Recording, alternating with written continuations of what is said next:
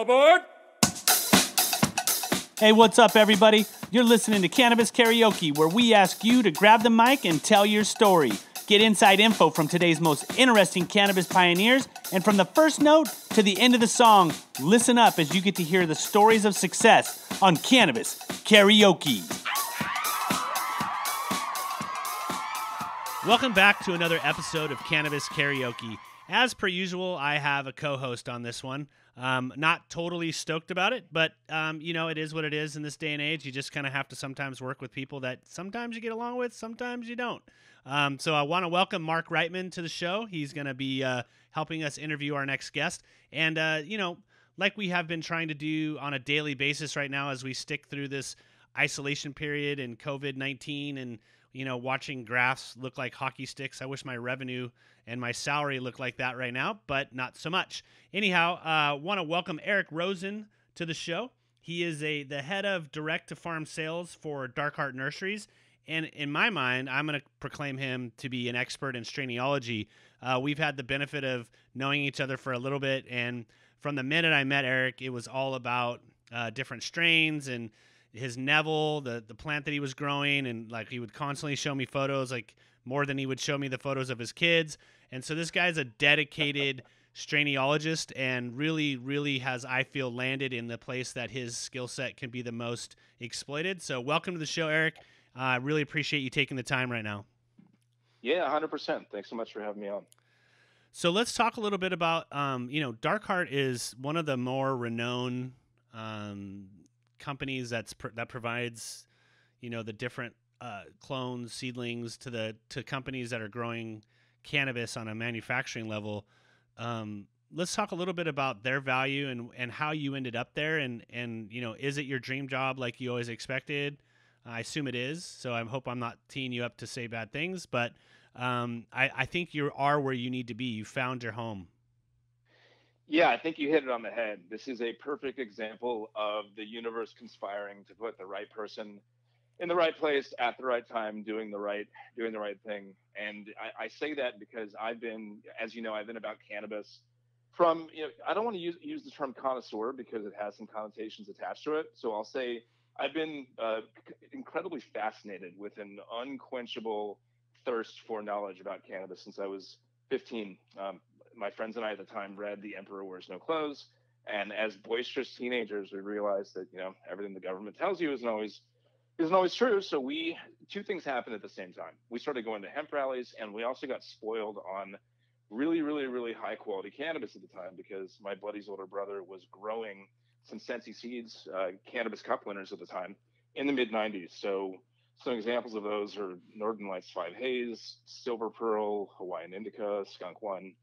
A lot of what are now known as heirloom strains, and really the staple heirloom strains that were the first thing to hit after the great landrace collection that happened in the 60s and 70s. So my life went down the normal route. I got my MBA from USC, worked at Omnicom and Adobe, and at the same time was watching the cannabis industry just blow up. And so finally got to a point where my wife said, it's time for you to go do what you were meant to do. And I was a publisher first, and then I went to a technology company. And then now I said after the last gig, I've got to be working for a plant touching company. So that could have been a flower company. It could have been a farm. To be working at an organization that specializes in making farmers' lives easier, and also is a genetics company and has a breeding component to it, is really a dream come true for me. I get to work with people who love cannabis, who grow cannabis, externally and internally. Dark Heart is as much a set of plant geeks as we are cannabis enthusiasts. So every question I could possibly come up with, there's a subject matter expert somewhere in the company that can not just answer it, but geek out with me and have fun at the same time. So that whole, you don't know, you're doing the right thing when you don't know whether you're working or playing, that whole phrase, I've never experienced it before, except for here. And you couldn't pay me any amount of money to be anywhere else right now. That's great. Sometimes things just line up for you, Yeah, man. It's look, everything happens for a reason, and one door closes, another opens, and it's fun. We're watching cannabis grow up as an industry, And where Dark Heart fits into that mix is that we've always existed to make the lives of cannabis farmers easier. And so what that looks like for myself personally is really consulting with gardens down in Southern California, most of which are indoor. And when you're indoors, you've got limited canopy space. And so the question is, what are you going to do with that canopy? Are you going to flower up part of it? Are you going to have your own mothering cloning scenario?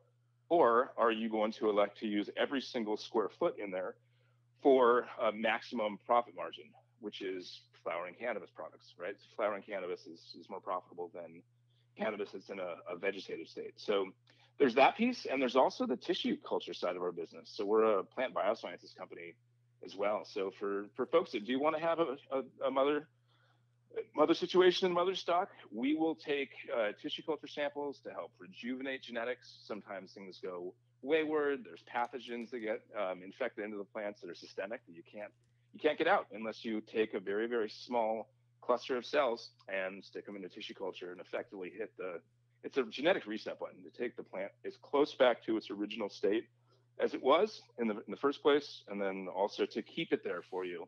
It's in effect a genetic storage locker. So we all three of us back up our phones, we back up our computers and laptops and tablets. That's data backup, and you do that because it's a disaster recovery setup. In case of emergency, you have all your data backed up. This is the same thing, but it's for genetic data. So are you saying that you could actually, like, say somebody's got a mother plant that they've actually been pulling off of, and it seems to be sort of whittling down or losing its pungentness or its vibrancy, you can actually take that and sort of reload it? Yeah, absolutely. And it happens at really two different phases. One is where there's something like powdery mildew that is something that's systemic that you can't get rid of. And then there's deeper infections like the latent viroid, which is one of the biggest causes of what's known as dudding, where the plant will start to grow a little bit differently and it doesn't yield quite as well. THC percentage can go down. The yield can actually get impacted up to like 30%. So regardless of what you're dealing with, when plants go wayward, so to speak, you can effectively take it back to its original form, like you described. Wow. So if, let's just say you have a plant, though, you take it back to its original form, can you also then like put it on steroids at the same time? The best way to put a plant on steroids is to start with the right genetics to begin with. Copy that. You got to forgive Mark. He's still smoking Miracle Grow. It's like Hamburger Helper. What are you talking about? Hey, Eric, do me a favor. Sure. You've thrown out a bunch of terms that I'm not so certain most people get. I think, again, we talked a little bit offline, and I don't care. I'll say it. Half or better, more than half of the industry just white labels certain strains, and I really feel like the next iteration of cannabis education and really people that are connoisseur is a tough word because it provides this like elite view, which is not really what I'm trying to accomplish right now. But to explain to people, the importance of landrace strains, the importance of plant biosciences, a little bit about, we've all tried to grow, like at least most of the people in the cannabis space, minus the finance people that are in just for the money. We've all done what's this? There's terms that are coming out like dudding, I'm familiar with it, but a lot of people may not understand and really capture the full complexity of it's more than just, if I had a nickel for every person that called me up and said, hey, come check out my home grow and look what I'm doing. And I'm just thinking, man, you're going to lose a lot of money right here. Explain the, kind of what your company does and what those terms mean. What does landrace mean? What does heirloom mean? What is powdery mildew and why does it happen? Give a little bit of a background, a little education for people that are listening. Yeah, sure. So I'll put from a history lesson standpoint, there were a number of growers and / breeders in we'll call it the late 60s, early 70s, even through the late 70s, that traveled around in the world and collected seeds. And this is important because there are strains that grow indigenously, natively to certain parts of the world, just like every other animal, plant, living creature on the face of the planet. There's biological entities that are just native to certain parts of the world. So what you'll find is that strains that grow in Thailand, for example, you get wonderful sativas that grow very, very tall, that have an extraordinarily cerebral effect in terms of how they make you feel. It's much more in the head than the body.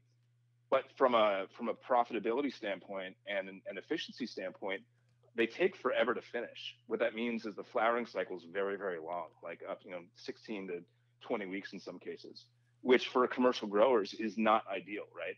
So what these breeders did was this is just one example, but take a strain like a sativa Thai stick, for example, and then bring that back and breed it with something from a totally different part of the world that grows and looks and feels totally different. So we're going to use an Afghani indica as an example. So in contrast to sativas, which grow very large and sparse and take over and don't yield very well per square foot and also take forever to finish, Afghani indicas are very short, very stout, have very dense buds, are very resinous, and also finish the flowering, in about half the time. So breeders started doing this from around the world with these indigenous strains known as landrace strains, and then those were known as the first version of hybrid strains that we saw. And a lot of this was done in Northern California, Santa Cruz, all the way up to Humboldt and Mendocino, and those are now categorized. Those first post landrace strains are now categorized for what's known as heirloom strains. And this is really what put cannabis on the map from a product marketing standpoint. This is when cannabis cups started to come into play and strains started to have different names and or crosses attached to it. So like Northern Lights #5 times or crossed with Haze is another example of a sativa and indica cross to get the best of both worlds, where Haze is growing 20 feet tall, Northern Lights grows very short. You put them together and you get something that's wonderful, specifically for indoor cultivation. And so the second part of the history lesson is you have to remember things were totally illegal back then. So, and still are in some parts of the country. So growers need things that finish fast. They can squeeze extra cycles in per year, meaning how many different flowering cycles can they squeeze into a 12-month period? What can the yield be within each one of those cycles? And the highest THC percentage possible, and also bag appeal. So if you think about it from a selection standpoint, there's artificial selection, there's natural selection. Natural selection is just the variation that exists out in the world on its own.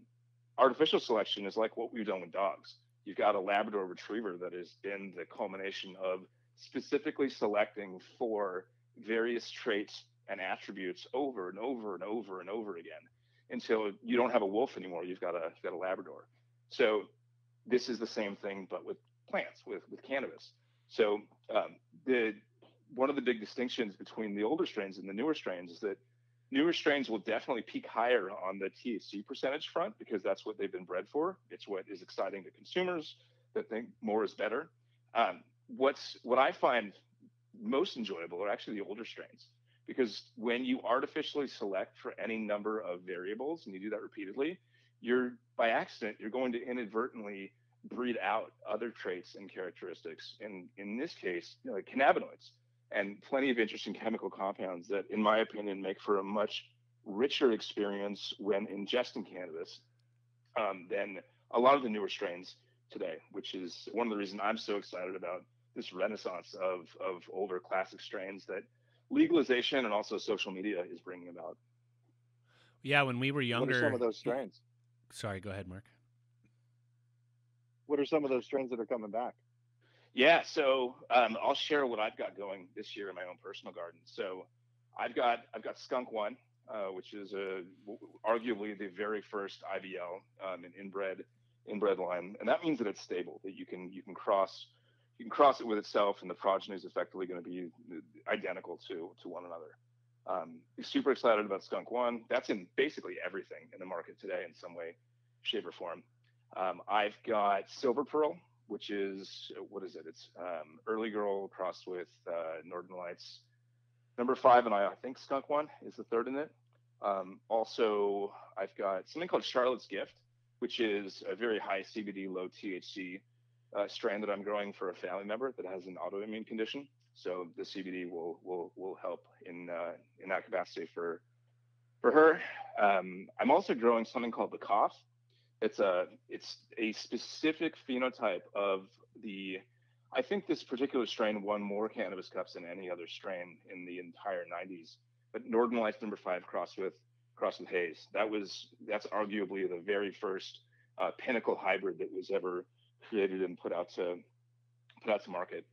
Um, on top of that, also Original Haze, which is a three-way Colombian cross, is going to be one of the last slots in my garden. So really, nothing that's been. I mean, all of these are 20 and 30 years old. I figure if I can buy it in a dispensary today, why waste a precious slot out of the 6 that I can legally grow at home for my own personal garden? I feel like I'm in science class. I'm trying to take notes, and you're talking crisscrossing, and you're talking phenotypes, and you're talking, you know, I don't think people realize, you guys are kind of the mad scientist, if you will, of the space. It's one of those things where without Dark Heart, without a guy like Eric Rosen, weed gets kind of boring because, unfortunately, sometimes not all farmers, but a lot of farmers will grow what's being asked, right? And unfortunately, we get into trends like, the East Coast was always well known for its diesel, and the Bay Area was always known for its Kush, and Champelli.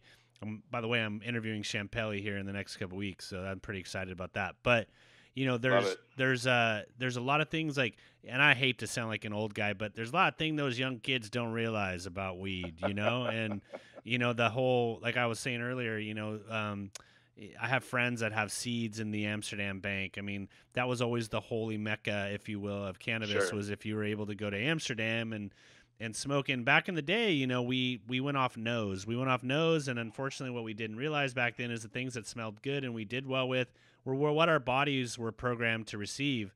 When you guys are focusing on, it sounds like you guys are really doing some amazing work around taking these landrace strains, these heirloom strains, and these pure hybrids to make it the best that it can be. I mean, Dark Heart definitely has that reputation.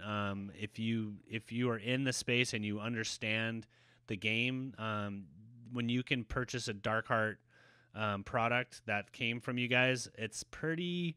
You're buying like the upper stuff. Talk to me a little bit about how Dark Heart had to kind of stick to its guns around being focused on not just passing through whatever came their way. I mean, they're well renowned for being stringent on what they produce, how they produce it, and I feel like they're one of those companies that if something hit the fan, they wouldn't fake the funk. They would just take the L and move forward and rebuild. Am I right on that, or? Yeah, I think you're right on all those fronts. And by the way, thank you for the kind words on behalf of the company. We do take pride in the fact that if we mess up, we take ownership over it, and that's at a personal level within the company as well as an organization level, as an enterprise. And I would say the menu that we have is comprised of what we know people want, and also like a great example is Romulan. We had the Romulan guys approach us from Romulan Genetics, and they were so insistent and passionate about getting us to pick up their Romulan cut that, and this is before my time, but we did, and that was a breeder-driven demand that he honey badgered his way in, and now we've got an amazing cut of Romulan that anyone can grow. We've got classics like Blue Dream with the Santa Cruz cut of Blue Dream. We've got Sour Diesel, SFVOG. We've also got newer things that are coming out of the market, like the Bling and Vanilla Frosting from Humboldt Seed Company, Wedding Cake and Purple Punch, and things that are very common in LA from a market demand standpoint are cultivars that we carry. What's funny though is I talk to gardeners, farmers all the time, cultivation experts all the time, and especially in LA. These trends come and go, right? LA's a little bit like LA is fashion city, right? Everything's like fashion here, including cannabis. So right now, everyone wants the cookies, the cakes, the mints, the like, and Gelatos. Yeah, at the Girl Scout cookies and the gelatos, all of these. But the funny thing is, at the same time, every grower that I've talked to, maybe not everyone, but We want the gas. Give us the gas. We want Yeah. that gassy nose. It's that And nose, so what man. so there's two things, right? Number one is, to your point earlier, follow your nose. Like, your nose will tell you what's good for you, and what you like. And that's going to be true regardless of how many degrees of analysis you do in a laboratory, right? Your nose will always tell you exactly what's going on. The second thing is that when they say gas, what are they talking about? They're talking about OG Kush, and that could be SFV OG, that could be Larry's OG. There's so many different so many different varietals that are really just OG Kush, and they're slightly different phenotypes, but they're really the same strain. So what's funny to me is how something like OG Kush, you can call it whatever you want, but that's never gone out of style. And I think it's because of the nose. It just smells. You can smell Kush a mile away, and not all strains taste the same way as they smell, right? Like, sometimes you smell something and you say, that's amazing. You smoke it or you vape it, and it doesn't. It's a little bit nondescript, a little bit bland, or just like general cannabis. My neighbor grows, and he does a Tahoe Bucket 1 mixed with the Candyland. Calls it the 9-pound hammer, and it's really, really tasty, and still has a slight nose. It's not so gassy that you like have to clear the room, but Sure. It's definitely got a little gas to it. But at the same time, it's got that Candyland push, which has got a little taste to it, and man, it's so good. And he's one of my friends that has a seed in the seed bank, and while he's not necessarily a licensed grower, he's probably you guys I need to introduce you to, because he's one of those guys that starts talking all this stuff. And not that I'm not well versed, but one of the things that I want to ask you, which is something I always ask him, is how do people come up with these names? How do people decide how to hybrid? What thought process goes into that? Because literally there's like, I don't think the state of California expected there to be, so many different variables categorically, let alone in the flower world. Sure. So there's two questions there, right? Let's unpack it. So there's how do people decide what to cross together? That's number one. Number two is, how do you decide what to name something? So the crossing piece comes back to selection, right? That comes back to artificial selection and saying, I like this aspect of this plant, of this strain, of this cultivar, and I like that aspect of that strain and that cultivar. So I want to see if I can come up with a version of cannabis that's a hybrid between the two, and then they work through the process of making that happen, which is really just coming up with the best of both worlds. That's what they're after. From a name standpoint, it can either be a combination of those two names put together, like Blackjack. Blackjack is Black Domina crossed with Jack Herrera, so Blackjack makes sense. Then people will come up with names that are just ridiculous for the sake of getting attention. Mark's laughing because he's Mark. You know what I'm about to say. The marketing aspect of it. I mean, Mark and I have worked together in the past, as you know, Danny, and we were in a dispensary once, and they were talking about how they had a certain strain that wasn't moving, and they just stuck OG after the at the end of the strain name, and all of a sudden it was selling out like you couldn't believe. So it's funny how names can mean a lot in terms of telling you what something is, and they can also mean absolutely nothing. Marketing, right? Marketing. It's a cross between what's good and what's the marketing potential. Yeah, 100%. And we were talking today. It's funny you asked me the question about how we decide what to take on. And look, the NorCal market is different than the SoCal market, and even subdivisions of SoCal. San Diego's different than LA. So we were talking about how to give people what they want, meaning take on which cultivars are we going to bring out in the next quarter, but also how do we embrace being change agents and market makers and helping to turn farmers and gardeners onto strains that they might not automatically think would be fun to grow and or something that'll sell and fly off the shelves, even though the genetics of it are half or 3/4 of something they're already selling that they know works. So what we started doing is sending tester packs along with the orders. So someone will buy 1,000 clones or 10,000 teens. A clone is a small cutting off a plant that's typically between 6 inches and 4.5 inches. A teen is a little bit larger, about 18 inches tall.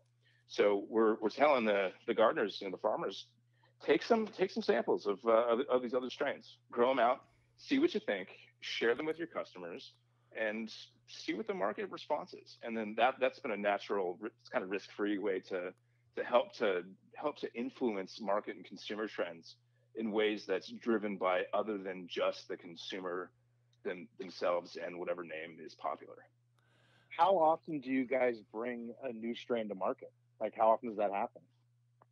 That's a great question, Mark. We've got quarterly strains that come out, and those are typically exclusive for. We got two types of people that we work with. There's customers and there's clients that are engaged in more of long-term relationships with us. So typically, the quarterly releases that we'll come out with will be reserved for the clients for the first 90 days after they come out, for that first quarter post-release, and then they'll be made available to anyone else that wants to pick them up, including our dispensary and retail channels. Gotcha. So it's like an exclusive drop to give it time to get to the marketplace, and then people can try it. Yeah, and it's just another reason for, we're all about long-term partnerships, right? It makes, we are part of farmer supply chains. So just like take another industry, for example, everyone works under some type of contract scenario where you're effectively saying, we want to partner together and be part of your business and influence for the positive over the long haul versus just a transactional, one and done kind of thing. So the exclusive piece is one way that we can help coax what people would normally do in this industry, which is odd because it's like the standard for the rest of the world in business. But then again, cannabis is new. This is a brand new thing for everybody. I mean, even seasoned business people that are coming into the mix are up against the fact that they're working with people that might have been in the black market, that that's what they did full time. They didn't go down potentially the corporate road. And so I'll tell you a funny story on a side note. I looked at getting into cannabis probably about 5 years ago, and I went through a very methodical exercise of tracking down about 30 different CEOs and CTOs and CFOs. And back then it was very easy to get a hold of people. I asked them all the same set of questions. So I wanted a 360 bell curve read on the market to see if it was safe for someone who's married with kids, to enter the cannabis space. And I remember having a conversation with someone once, and I asked them, how do you guys deal with contracts, with master services agreements and addendums, just the typical contracts that are from a structure standpoint? And he laughed. He laughed at me. He didn't laugh at me. He laughed with me / at me. He's like, Eric, there are no contracts. Like, this is a handshake, cash out the back door kind of thing. So now to be dealing with the contracts in any way, shape, or form is pretty exciting. It's exciting to see and be part of the industry growing up. When are we gonna see people shamed for bringing the box weed, like a box wine, to the barbecue? Because Mark does that all the time. Mark shows up with his box weed, and I'm like, "Yo, dude, I'm from Santa Cruz." I'm just teasing. Mark actually smokes the crip. But when is that gonna? When are we gonna see? Because you are right. We may work for a company that wants us to put a recording device. I'm like, I can't do that, man. Like, I talk to people that still do illegal stuff. Like, I can't be stealthily recording people on my phone, even though I sometimes do. And so with regards to like that level of marketing, because right now it's like, if you got weed, it's like you got water. Like, nobody even questions like the value of it. I mean, and you got Lowell, which is somebody that's like pretty much based their entire existence on like, yeah, we're cheap weed. We're low caliber, low THC, inexpensive cannabis. And I don't want to mean that in a disrespectful way. I just think that there are people that will bring box wine to a barbecue and be fine with it. They love box wine. How do people take advantage? Because everything you're saying and everything that you're talking about with respect to being part of the farm, chain, supply chain, like, I feel like, and maybe I'm wrong, and I don't want to upset you or disappoint you, but I don't think people even care or realize at the moment, unless they're full on like weed heads. Like, I don't know, not that it's lost on people, but how are we connecting the dots between all this work and the guy that just decides he's going to do a 20,000 square foot canopy of Blue Dream and not really caring where he gets his stuff from, or she? Sorry. Sure. It's a fantastic question. And the answer is that both are totally okay and expected, right? So when the marketplace matures to the place where it's federally legal, and you can import and export it just like you can coffee. I think we're going to see the market split it's going to bifurcate into, for lack of a better term, Budweiser Bud, and then you're going to have craft cannabis, and craft cannabis will be grown domestically, and you're going to go with the equatorial band, to just like coffee. Coffee's grown in the South America, the equatorial band. Energy is cheap, labor's cheap, the sun's there. That's the most cost-effective way to grow coffee, and cannabis, I think, will follow suit.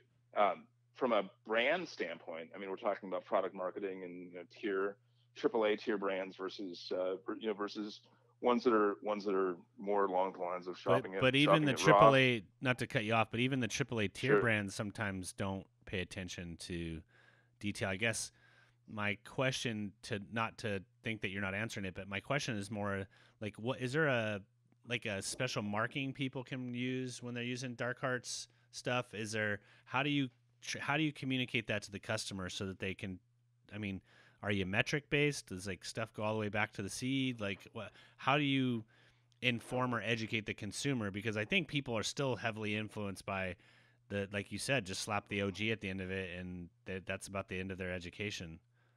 Yeah, sure. So with respect to consumers, so talking about our retail channel and channel strategy for a minute, we're pretty selective about who we will allow to resell Dark Heart clones. And it's for a couple of reasons. One is that we don't want to have, we don't want to cannibalize sales by oversaturating the market. But equally, if not more importantly, you have to take care of these things. It's not like a product that sits on shelf. You have to have staff that cares, that will tend to the clones that are in the shop, and also folks that can speak about them and answer questions. And think about when we walk into Best Buy, we ask the blue shirt that works there every question under the sun, and it's almost stump the blue shirt, because we've already done research on everything on CNET and online. This is worlds away from that. You have people coming in that know nothing, and that are asking every question under the sun. So we've got sales enablement specialists that really work with those bud tenders to be able to make sure that they're well informed, knowledgeable, and able to help field questions and also guide customers towards what a best strain for them is gonna be. And through that type of experience, Dark Heart's brand equity gets built and preserved at the consumer level, the same way you were describing us as being a top tier provider of clones, best in class, bar none, at the enterprise and B2B level.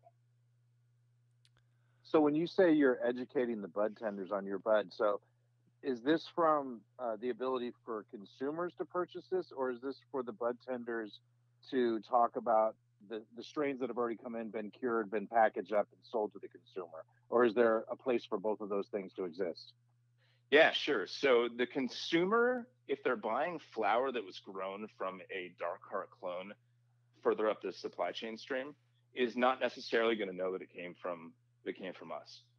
When farms source their clones from us, the flower is going to be top tier, but it's the brand at that point that's going to have that level of brand equity. What I'm describing is dispensaries that are selling clones directly to consumers, and those clones do come in branded Dark Heart pods. And consumers have questions about, which strain should I get? I see that you have rockwool and also soil. Which is the best way to go? And how do I care for the plants? And how do you know when to trim it and take it and dry it and cut it? And every question under the sun. And believe it or not, guys, I know this is going to come as a big surprise, but there is no examination for bud tenders to take. There's no bud tender test. No, you're kidding me. Wait, you mean what? No way. The prerequisite bar is relatively low, and that will change too, right? That will change too, and that will change as a function of the market becoming more sophisticated, for the base level of consumer knowledge to start to rise, and the expectation will be that bud tenders will have some baseline level of knowledge that has not been required in the past. I have a story. I was in a shop, like I usually am, and we were doing some things with the television, and a person walked in and they started asking some vape questions. And it reminds me of having my surf shop back in the day. I'd have these surfers, and I had to hire surfers because Sure. they lived, eat, and slept it, and so they were inherently intelligent at times. And so you have to hire stoners most of the time to be bud tenders because they have to be okay with being around weed. They have to kind of have some knowledge. But and this is just a one story, but it's like replicable across any dispensary I've walked into. And there's a few rare ones that the bud tenders are actually educated. Shout out to Jeremy Abrams and, RIP, One Love. But this guy was like asking questions, and the dude finally looks at him, the bud tender, and he's super high. And he's just, oh, bro, I just dab. I don't vape. I don't smoke weed.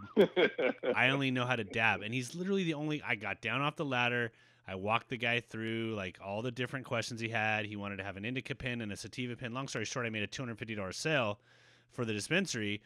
But Nice. That happens so many times. And it's one of those things that, these guys aren't getting paid like minimum wage most of the time either. It's bud tenders are in short supply, believe it or not. And so to get a good one, you might be paying that person 40 or 50 grand a year just to be a bud tender if they're a good one.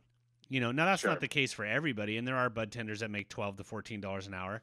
That's like going to, I don't know, a Safeway versus going into some more boutique grocery store where you're going to get better service. But is there anything in the works for Dark Heart to focus on doing any of that education with bud tenders, or who do you see out there that's actually, is there anybody like even taking a shot at it?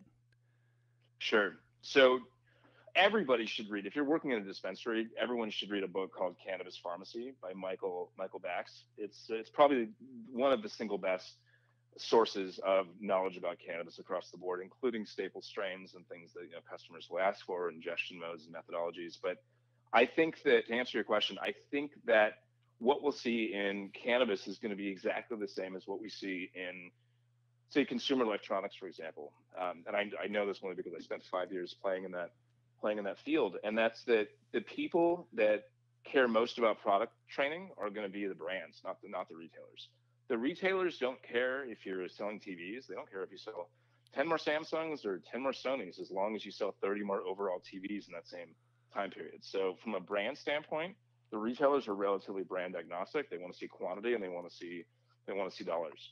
And so what that means is that brands like Sony or Panasonic, whoever it is, will pay a pretty penny to have people go in and do brand ambassador days. So the concept of patient appreciation days, customer appreciation days, these types of brand ambassador sponsored tabletop events inside dispensaries, I think, are going to become more and more prevalent. And not only are they going to become more prevalent, the retailer, meaning the dispensary, will start to charge them for the ability to come in and do that, because this is retail, right? I mean, retail is retail. Every single retail environment is exactly the same. Retailer has all the power. It's a real estate play for shelf space, and you pay for everything as a brand. So dispensaries aren't there yet. Some are. I've heard of some shops in LA that are literally renting out by the square inch for what you get. But I think they're in the minority, and over the long haul, it's definitely going to be on the brand shoulders to educate, because they want to educate and they want to educate and influence for their brand specifically. So it's in their best interest to own that themselves. Yeah, I just don't see a lot of it happening on the macro level.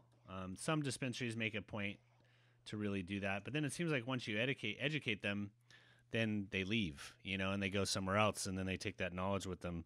I think it's a huge hole in the space right now, and it's a really unfortunate disservice to companies like yourself who are putting out a premium product, that you don't have the dispensary bud tender as knowledgeable as possible. Hopefully, as we come out of this this little mini pandemic we're having at the moment, oh god, we'll talk a little bit about how that's impacting you as well.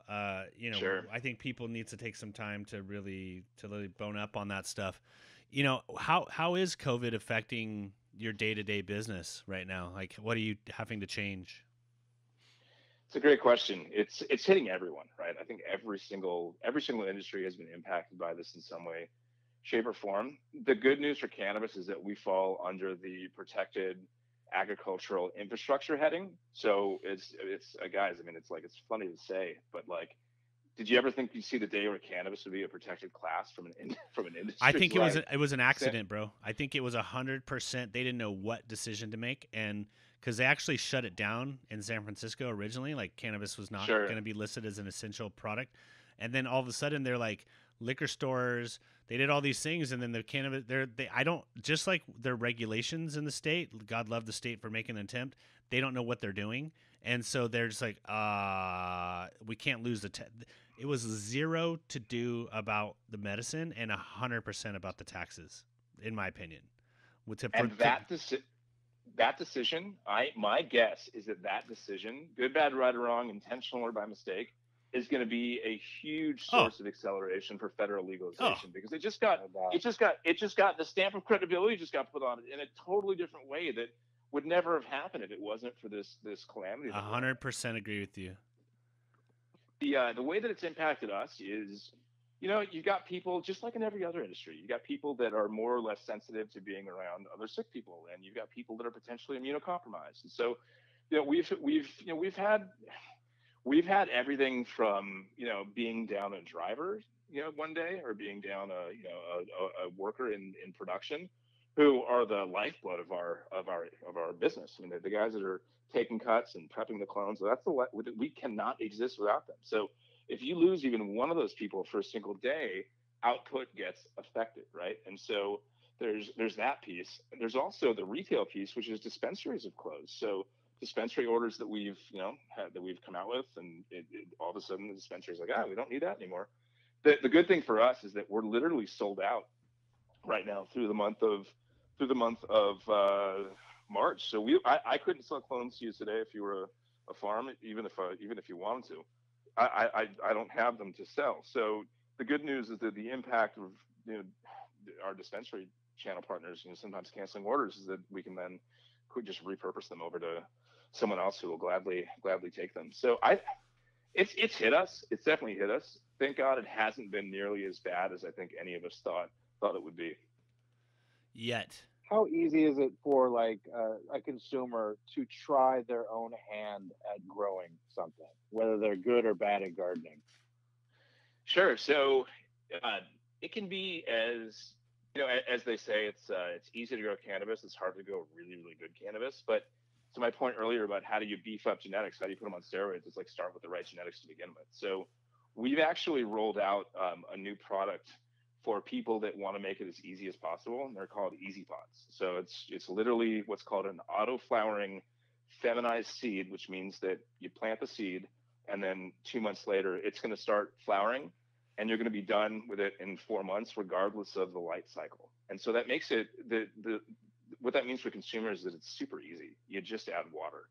There's already fertilizer in there. So if holiday season's coming up, I mean, I can't think of a better present for parents or in-laws, right? But if you want to cultivate, though, it's not complicated. You've got to pick the right genetics, have good soil, know how much water to give, make sure it's getting enough light, and harvest it at the right time, and then dry it properly, and make sure that when you put it inside of a jar, the humidity is right, so that you don't have a mold problem. It can be much more complicated than that if you want to get into the details and nitty gritty, but it's very much within reach of the average person. Nice. I can use my Miracle-Gro? You can stop smoking your Miracle-Gro, and you can put it where it belongs, which is in the soil. Sharpen your crayon and take some notes, Mark. Hey, Eric, last question before we wrap it up.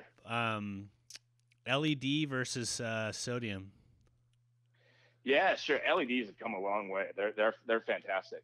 I don't have I grow outdoors at home. If and when I get anything indoors, I'm absolutely going to go with LEDs. I think that they're just more expensive up front, but they're doing, from everything that I'm reading and hearing, they're doing just as good of a job as HPSs and the like. And I think that especially because is it because they throw off less heat, you think? Because then it's easier to keep the RH at a more stable level, or what? Why do you think LEDs have?